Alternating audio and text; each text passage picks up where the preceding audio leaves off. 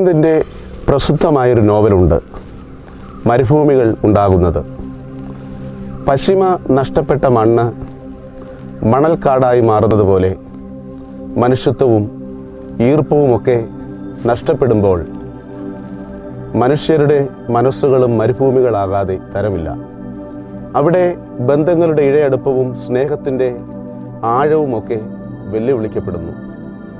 മരുഭൂമികൾ തനിയെ ഉണ്ടാകുന്നതല്ല, നമ്മൾ രൂപപ്പെടുത്തുകയാണ്. ഇത്തരമൊരു മരുഭൂമിയുടെ അനുഭവത്തിലാണ് ദൈവപുത്രനായി ക്രിസ്തു തൻ്റെ മാറ്റ് തെളിയിക്കുന്നത്. പെയ്റാസോ എന്നാണ് ഗ്രീക്ക് പദം. ടു മേക്ക് പ്രൂഫ് ഓഫ്, മാറ്റ് തെളിയിക്കുക എന്ന് സാരം. ആ മരുഭൂമിയിൽ നമ്മുടെ ബലവും ബലഹീനതയും ശക്തിയും ദൗർബല്യവുമൊക്കെ തെളിഞ്ഞു വരും.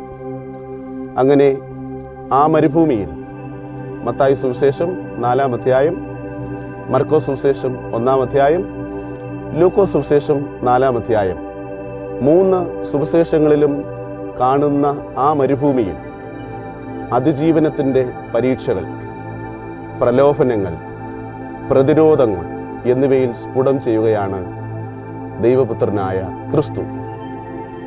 സുപ്രധാനമായ ആ മരുഭൂമിയിൽ മാറ്റ് ഉരച്ച് നോക്കുന്ന 3 ഘടകങ്ങളെങ്കിലും നമുക്ക് കണ്ടെത്താൻ കഴിയും.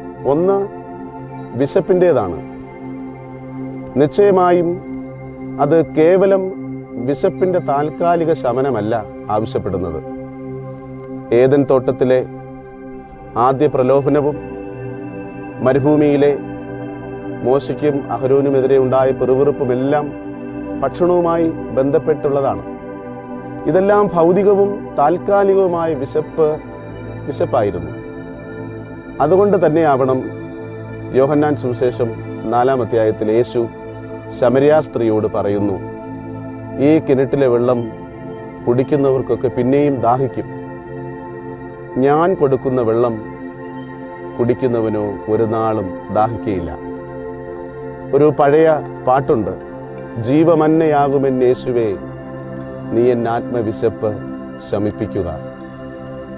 നമ്മുടെ കേവലം വിശപ്പല്ല, ആത്മവിശപ്പ്, സെൽഫ് ഹങ്കർ ശമിപ്പിക്കുവാൻ ദൈവം വിളമ്പിയ മാറ്റേറിയ മന്നയാണ് ക്രിസ്തു. താൽക്കാലിക വിശപ്പിൻ്റെ താല്പര്യങ്ങൾക്കപ്പുറം നിത്യമായ നിയോഗങ്ങളിലേക്ക് നമുക്ക് സഞ്ചരിക്കാം.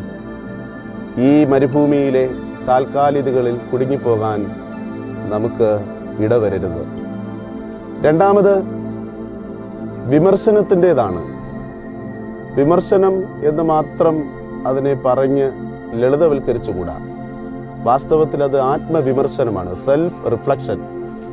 നമ്മുടെ മതപരിസരങ്ങളും ശീലങ്ങളുമൊക്കെ നിരന്തരം ആത്മവിമർശനം നടത്തിയിരുന്നെങ്കിൽ എത്രയേറെ മെച്ചമായേനെ. മത്തായി സുവിശേഷം 4-ാം അധ്യായം 5-ാമത്തെ വാക്യം, Then the devil took Jesus to the holy city and placed him on the pinnacle of the temple. പ്രലോഭനത്തിൻ്റെ മരുഭൂമിയായി മാറാനുള്ള സാധ്യത നമ്മുടെ ദേവാലയങ്ങൾക്കും അനുബന്ധമായ ഇടങ്ങൾക്കുമൊക്കെ ഉണ്ട് എന്നത് വളരെ വ്യക്തമാണ്. പ്രസിദ്ധി ആർജിക്കാനും സ്വാർത്ഥ നേട്ടങ്ങൾ വാരിക്കൂട്ടാനുമൊക്കെയുള്ള മാർഗമായി നമ്മുടെ മതങ്ങൾ മലിനീകരിക്കപ്പെട്ടുകൊണ്ടിരിക്കുന്നു. ട്രാൻസ് എന്നൊരു വിവാദ ചിത്രമുണ്ട്. അൻവർ റഷീദ് വളരെ വ്യക്തമായി നമുക്ക് ബോധ്യം തരുന്ന ചില വസ്തുതകളുണ്ട്. ഒരു യാഥാർത്ഥ്യമാണത്. മതം എന്നത് മനുഷ്യനെ മയക്കാൻ കഴിവുള്ള ലഹരിയായും ഭക്തി എന്നത് ലാഭം കൊയ്യാനുള്ള വ്യവസായമായും മാറിയിരിക്കുന്നു എന്ന യാഥാർത്ഥ്യം. തിന്മകളുടെ കേന്ദ്രങ്ങളോട് സമരസപ്പെടുന്ന ഒരു ജീവിത ശൈലി നിർഭാഗ്യവശാൽ വളർന്നുകൊണ്ടിരിക്കുന്നു. ക്രിസ്തു സഞ്ചരിക്കാൻ വിസമ്മതിച്ച പാതയിലൂടെയെല്ലാം നാം ആഘോഷമായി ആവേശമായി നീങ്ങുകയാണ് എന്നത് ഒരു ദുഃഖ സത്യമാണ്. ആദിമസഭയിൽ പത്രോസ് അപ്പോസ്തലൻ അനന്യാസിനോടും സഫീരയോടും ഉയർത്തിയ ഒരു ചോദ്യമുണ്ട്. സാത്താൻ നിന്റെ ഹൃദയം കൈവശമാക്കിയതെന്ത്? ഒഴുക്കിനൊപ്പമുള്ള സമ്പൂർണ്ണ വിധേയത്വമല്ല, താളങ്ങൾക്കൊപ്പമുള്ള തുള്ളലുകളല്ല, ആത്മവിമർശനത്തിൻ്റെ അനിവാര്യത ഏറ്റെടുത്ത് ജീവിതത്തിൻ്റെ മാറ്റ് നമുക്ക് തെളിയിക്കാനാകണം. 3, അർപ്പണത്തിൻ്റേത്. ആത്മാർപ്പണം എന്നതാണ് ശരിയായ വാക്ക്. Self sacrifice. 2 ചോദ്യങ്ങൾ ഈ മരുഭൂയാത്രയിൽ നാം നേരിട്ടേ മതിയാകൂ. എൻ്റെ സഞ്ചാരം ദിശ എവിടേക്കാണ്? എൻ്റെ ജീവിതത്തിൻ്റെ ചായ്വ് എവിടേക്കാണ്? നിന്റെ നിക്ഷേപമുള്ളിടത്ത് നിന്റെ ഹൃദയം ഇരിക്കും എന്ന് സങ്കീർത്തനത്തിലുണ്ട്. എൻ്റെ സഞ്ചാരവും ദിശയും ചായ്വും നിക്ഷേപവുമൊക്കെ വിലയിരുത്തപ്പെടണം എന്നതാണ് വാസ്തവം. പ്രലോഭകൻ വച്ചു നീട്ടുന്ന ഓഫർ, വീണ് നമസ്കരിച്ചാൽ എല്ലാം നൽകാം എന്നുള്ളതാണ്. വീണ് നമസ്കരിച്ചാൽ എല്ലാം നൽകാം എന്നതാണ് വാഗ്ദാനം. അധികാരവും പ്രപഞ്ചവും പിന്നെ സകലവും.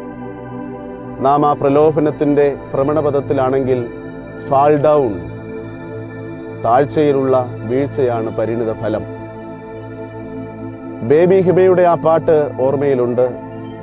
ഇടറി വീഴുവാൻ ഇടതരല്ലേ നീ യേശുനായക, ഇടവിടാതെ ഞാൻ നല്ലിടയനോടെന്നും പ്രാർത്ഥിച്ചിടുന്നിതാ. മായിക വലയങ്ങളിൽപ്പെട്ട് വീണുടയാനല്ല, മാറ്റുള്ള മനുഷ്യരായി മാറാൻ. ഇടറി വീഴാതെ ആ പരമാത്മാവിൽ വിലയം ചെയ്യാൻ ഈ മരുഭൂമിയിലും നമുക്ക് സാധ്യമാണ്. ഈ നൊയമ്പിൻ്റെ നിലവുകളിൽ അടിസ്ഥാനമാവേണ്ട 3 പദങ്ങളാണ് ഈ ചെറുധ്യാന വിചാരത്തിൽ നാം ശ്രദ്ധ വച്ചത്.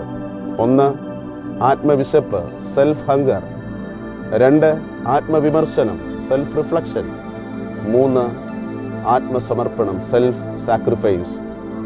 നിശ്ചയമായും പാടിപ്പതിഞ്ഞ ആ പഴയ പാട്ട് നമുക്കെല്ലാവർക്കും ഒരാത്മധൈര്യം നൽകും. മരുഭൂപ്രയാണത്തിൽ ചാരിടുവാൻ ഒരു നല്ല നായകൻ നിനക്കില്ലയോ? കരുതും നിനക്ക് അവൻ വേണ്ടതെല്ലാം, തളരാതെ യാത്ര തുടർന്നിടുക. ഒരു ചെറിയ പ്രാർത്ഥനയോടെ ഈ വിചാരങ്ങൾ നമുക്ക് അവസാനിപ്പിക്കാം. പ്രാർത്ഥിക്കാം.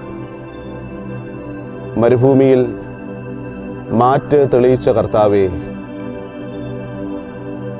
ഞങ്ങളുടെ ജീവിതത്തിൽ നേരിടുന്ന പരീക്ഷകളിൽ, ഞങ്ങളുടെ മരുഭൂപ്രയാണത്തിൽ ഞങ്ങൾക്കെല്ലാവർക്കും അവിടുന്ന് തുണയായിരിക്കണമേ.